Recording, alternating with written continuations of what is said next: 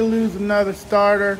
You all got to revamp and I guess change things up. Where are you at with how you all got to move forward without Ricardo Allen?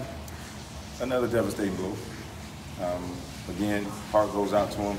You all know how hard he worked from the time that they cut him prior to me coming, and he was a corner that nobody wanted, to a guy that now is the leader of this defense. So, again, next man up.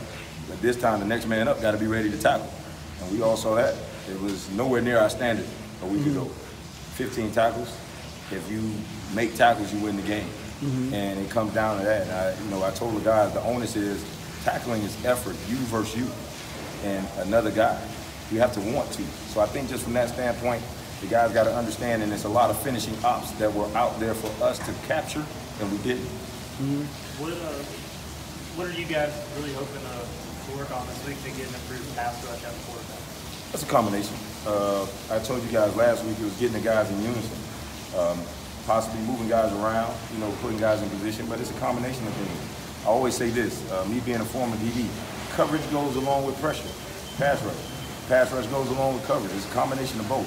So I would never itemize any one of the positions, but we definitely got to play in unison, man. How can tack help the pass rush and stays up this week? You know that.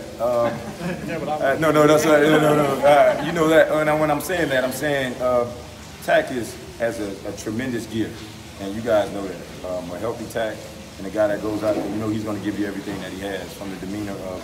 He brings our toughness to our defense. He's one of the guys that we act as one of our pillars of battling, and he does that every snap. You have to account for him on every snap. Tack eases it for Grady. Tack eases it for Vic.